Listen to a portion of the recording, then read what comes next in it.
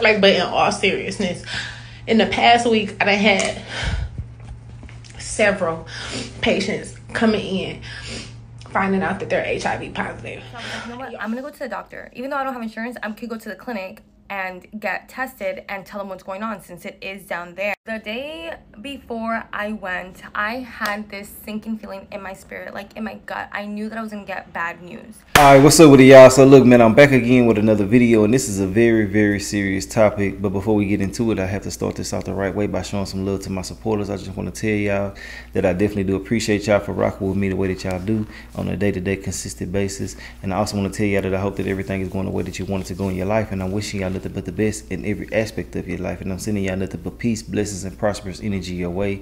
And when I say this, I'm only talking to my supporters, those who reciprocate the same energy back to me, and to those who say the same thing back to me in return. Now let's go ahead and get into this video because we got a lot to talk about and a lot to listen to. So basically, long story short, I got two different videos from two different people about AIDS, right, and HIV and things like that. Okay, it was a list that came out. Now, listen, I'm not here to argue. It's gonna be people saying that the list was true. It was people saying that it wasn't true. All the other type of different stuff. Anywhere it go, it was a big eye opener for a lot of different people. You know, Houston had a list that got released. And people saying it's public record. It's all type of different shit said about it. But overall, we know AIDS is very prevalent in a lot of different places, and it's getting, in HIV as well, you know, it's getting out of hand. People are out here just going raw as they can go. You know what I'm saying? And it ain't funny, but damn, cuz, come on now, you gotta put that cat down somewhere. Y'all over there throwing it all across the room. These dudes out here giving out community D, women giving out the community cat, and then they wondering why they coming back with all these different diseases. You gotta know when to hold them and when to fold them. And a lot of times, man, you need to fold it up and put that thing down somewhere, man. But overall, you know, it's a lady that's going viral right now. She broke down about the whole HIV and AIDS situation that's going on in Houston. I don't know exactly what was said. I seen like a 10-second clip, but I have a full 1-minute clip of her speaking. And then the next lady, she was just basically detailing certain things about AIDS. She came up in the midst of this video with me trying to find this. So I want to see what she got to say about the whole situation. And I really do commend her for coming out, being brave enough to speak about these situations, spread awareness and stuff like that also.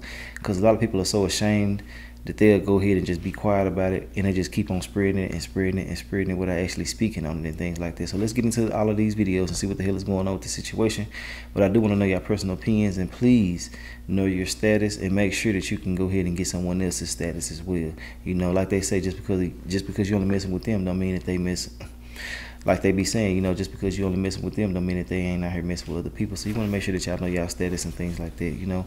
But let's get into the video. Y'all hit the like button because I'm dropping this consistent content, and that's all I ask y'all to do, just hit the like button. But let's go ahead and see what's up with this.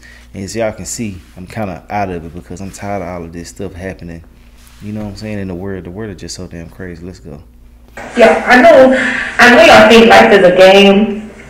Like, but in all seriousness, in the past week, I had several patients coming in finding out that they're HIV positive. And y'all keep making these posts and these jokes, and it's not funny. Like, this shit is ruining people's lives from the early 20s to even as old as 50 years old. Stop playing. It's not funny. It's nothing funny about it. Facts. And you want to know what's so crazy? I seen a video of this gay dude on TikTok. He's a viral dude bragging about how he just moved to Houston and he just met somebody baby daddy, somebody trade, somebody thug drug dealer, and he let him the shit out of him first night because he grown and all of that, and he sent him on about his way. Y'all think this is funny? You know how many down low men it is out here playing? Yes. It's not funny. Ladies, strap up, because these dudes is disgusting. Disgusting. Hold up, whoa, hold the hell up. I rock with what she's saying and everything like that, but these women are as well because they are smashing men like it ain't nothing these days. They got 4-5 different side dudes. They out here going on these goddamn girl trips, popping that cat, messing with these men that they don't know nothing about. You know, it ain't just men, but I can definitely understand what she's trying to say because, you know, we have a stigma, you know, men for going out here doing certain things and stuff like that. But people just fail to realize that it's a lot of promiscuous women out here. They out here smashing and, you know, want it raw and just cutting the hell up. You feel me? But, you know, not speaking on that dude that she was just speaking about, because I don't know him and I don't know what the hell was said, but overall, people do take this shit as a game. They think it won't happen to them, and that's one of the worst things that you can feel. Like, this shit can't happen to you, because it can happen to anybody. So know your status, man. Put that cat down somewhere. Get to know somebody. Get a vibe. Get a good, rapport with somebody before you get to popping that cat all across the room and shit. You feel me? But yeah, she ain't lying though. Everybody is nasty. I'm gonna say everybody nasty. Not y'all now. Not us over here. But you know what I'm saying. It ain't just men, it's men and women. And I don't know what she's about to say. She might say that after this, but I just have to elaborate on that right there, because there's a lot of people putting men down when women out here doing the most. You know what I'm saying? It's well. Let's get back into the video though. How I found out that this I had is the next HIV. person. So at this point, I was already with my ex, the guy who infected me, for about 5 months. The relationship was OD traumatic.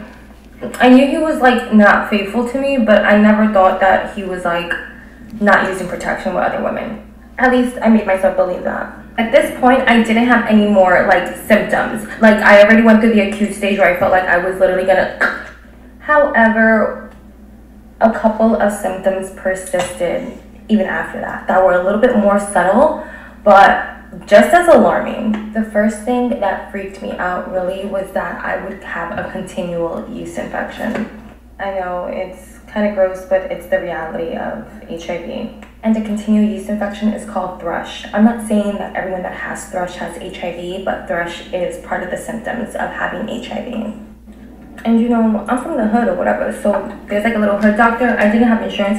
I didn't have insurance at that time.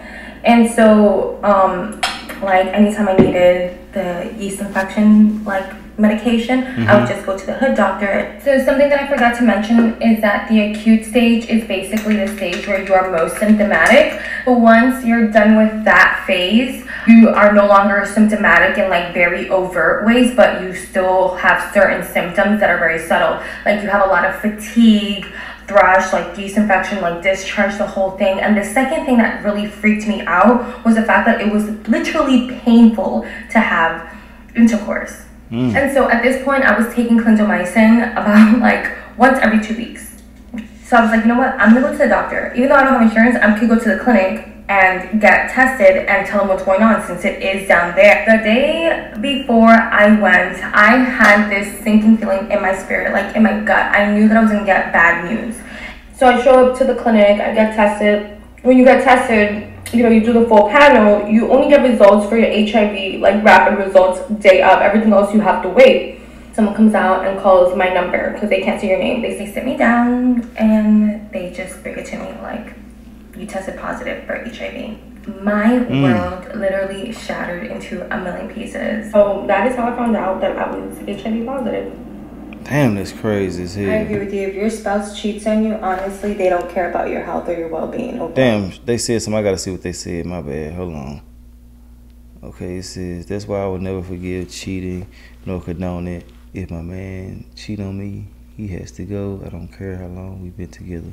That's understandable, and that's easier said than done. A lot of people say they don't go no goddamn where. And if you do choose to go move on with somebody else, there's not a guarantee that you won't find somebody else who don't cheat. Now, you might find somebody who might be 100% faithful. You know, I'm just saying that. But don't never think that, you know, you just finna drop somebody and just go get a wonderful person, because a lot of people these days ain't right. You got to take your time with these folks, man. Take your time with them. I'm telling you, people be putting on these good-ass facades and be fake as hell, bro. Lame and weird and lying like a man, just promiscuous, just trash individual, just be lying, bro. It's crazy out here. Let's get back into it, though.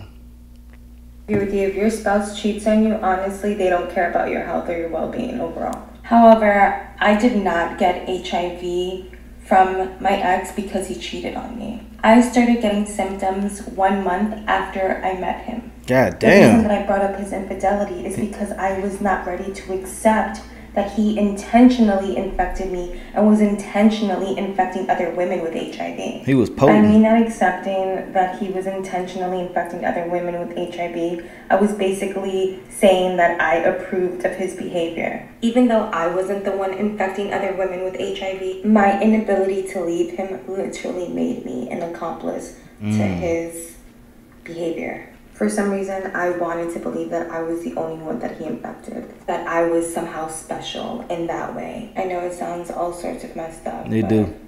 I'm glad you said that shit My here. name is Bianca. I'm HIV positive, and I talk about it. So how did I know that my ex intentionally infected me with HIV? Yeah, Good question. For starters, I literally asked him, when was the last time you got tested?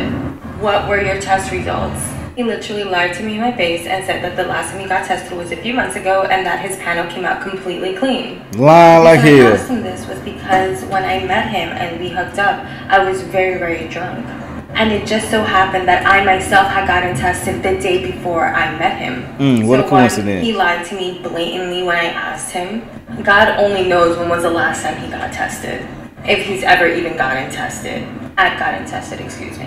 And number two, when I started getting really sick with my HIV early symptoms, he was begging to see me. I didn't want to see him because I didn't know what was going on with me. I thought, you know, whatever I have could be contagious. Yeah. And he literally was like, babe, there is nothing that you can give me. I would love to see you to take care of you. Don't worry, you can't get me sick.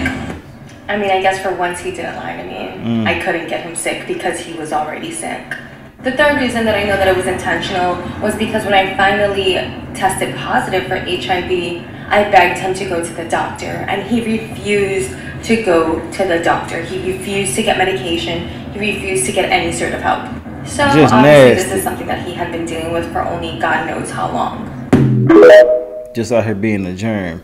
Now look, I really do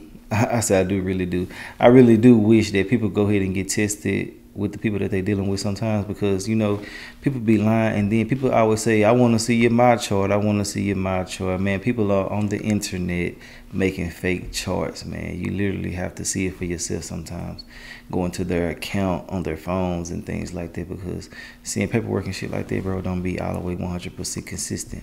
But I definitely do hope that she's okay and everybody else that's out there dealing with this is okay. You know your status, man. Get checked up. If you have any type of feeling that something isn't right, then go ahead and go get checked out.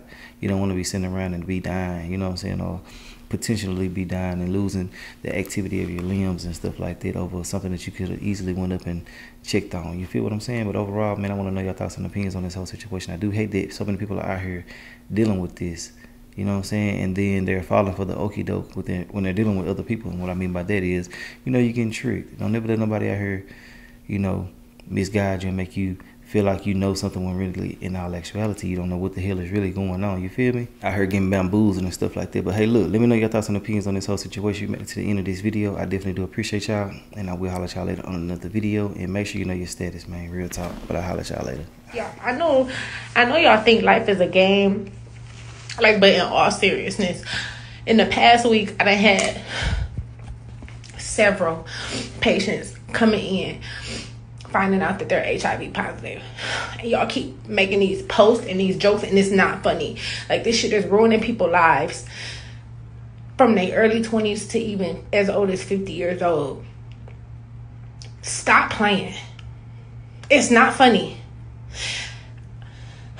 It's nothing funny about it. And you want to know what's so crazy? I seen a video of this gay dude on TikTok. He's a viral dude bragging about how he just moved to Houston and he just met somebody baby daddy, somebody trade, somebody thug drug dealer, and he let him fuck the shit out of him first night because he grown and all of that, and he sent him on about his way. Y'all think this is funny? You know how many down low men it is out here playing? It's not funny. Ladies, strap up, because these dudes is disgusting. Disgusting.